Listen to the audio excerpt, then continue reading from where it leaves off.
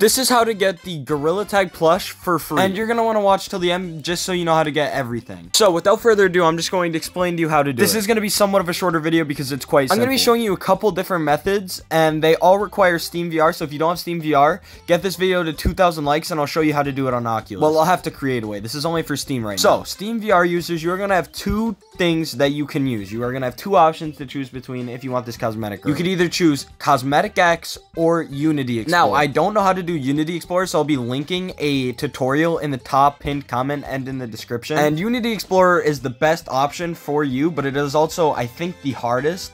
But I'm pretty sure it allows other people to see it if you're in the mirror in shop. Cosmetic X might as well. I'm not sure. I haven't tried Cosmetic X. And by the way, I don't know if I mentioned it yet, but my power is so I'm going to kind of just have to tell you how to do it without showing you. Since obviously I can't get on my PC. Oh, and the giveaway is getting pushed to March 13th because I won't have power till then. Anyway, so Cosmetic X, which is probably the easiest one.